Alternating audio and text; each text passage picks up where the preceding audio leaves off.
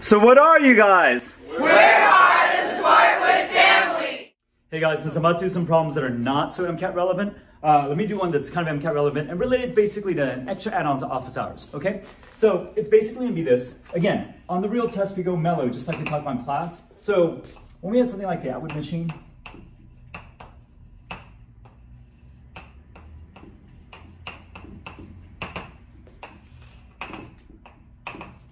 okay, in a simple Atwood machine like this, the thinking is, okay, why is it the case that the tension in the rope has to be the same? For a continuous piece of rope, that tension pretty much has to be the same. And the thinking is that we assume in these problems that this rope is massless, okay? So the idea being, if the tensions were different, and this guy had very, very, very little mass, because of our whole F equal to MA, if the mass is really tiny, right? Even if there's a small force differential, so let's say like 10 newtons, and the mass is like say 0.001, let's say grams, something like that, okay? First I converted to kilograms, so that would be 1 times 10 to the negative 3 grams, which is 10 to the negative 6 kilograms, right? So a 10 Newton differential, right, on this guy would end up being what? 1 times 10 to the 7 for the acceleration. And that's insane. Sorry, a slight technical difficulty, but we got it under control. Okay, so you can see that acceleration would be insane, right? And honestly, the real players are in here are these guys. So that rope really doesn't do too much, not in terms of its mass, okay? So that's really the reason why we take that tension to be the same, because we don't want a net force on the rope since the rope is taken to be massless, because then otherwise we get these ridiculously high accelerations. And honestly, in real life situations where the rope is reasonably light, it won't make much of a difference at all, okay? Because of course the real players are this guy and that guy, and not really the rope. Okay, all right, so I get it. Okay, so under this, and you know what? Even though it's very nice to take positive, to be this direction, like we did in class, right? For this video, since it's supplementary, what I'm gonna do is I'm gonna do it the other way.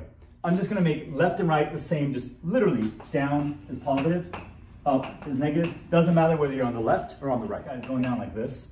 So this is a greater mass and this is a lesser mass, and it's moving up like that, okay? And let's assume the acceleration around it here has a magnitude of A. All right, so let's do this piece by piece. So I want to go to F equal to MA, right? Again, you want to think critically. You want to use the passage. You don't want to memorize algorithms, especially not for the MCAT, okay? But there is some basic framing, especially in physics and chemistry, that they like. So this is a classic, F equal to MA. So like we talked about in class, step 1, sum the forces. So I'm going to pick a body. I'm going to pick this one, okay? So if I pick this body, I'm going to say here the force down is big mg. And then the force up, the only guy that can do that, I'm going to put in forces only, is tension, okay? Maybe, let's label these. So here's the tension up. Okay, there's mg pulling down. Likewise on the left-hand side, little mg is pulling you down, but tension is pulling you up, right? And like we just argued, right, the tension must be the same in both pieces of rope. Okay, so I think that's it so far. So let's take this guy on the right. Let's work on that guy first. So in our system where down is positive, we're going to have the sum of forces is mg in the positive direction, right? And then tension in our system, it's going to be negative, so minus the tension.